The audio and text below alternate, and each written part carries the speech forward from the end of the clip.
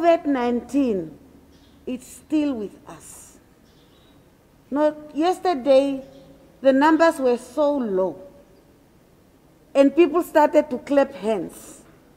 They started to say, COVID is gone now. COVID is not gone. It is still with us, and we don't know until when. On his 79th birthday, President Hage Geingob requested that instead of people giving him gifts and wishes, they can contribute to the national COVID-19 response.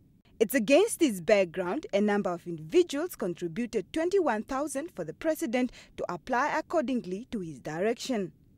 Through his monthly contributions to the One Economy Foundation, the president has facilitated the second round of 33 care packs containing essential items to contact tracing workers. The care packs include a juice, a jar of honey, a $50 recharge voucher, immune boosters, among other items. Speaking at the occasion, the First Lady, Monica Geingob, outlined some of the responsibilities of contact tracers.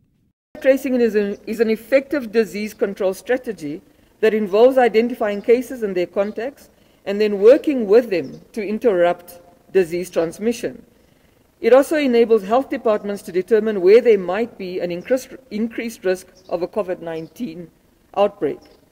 That gives an early alert to people who may have been exposed so that they can take precautions. She encouraged the contact tracers to be extra careful exercising their day-to-day duties.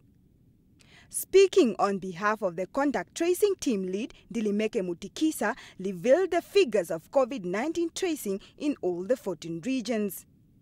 Contact tracers in all the 14 regions have managed to identify about 24,648,000 contacts that are linked to all the confirmed cases, of which 6,550 are linked to the cases in Commerce region.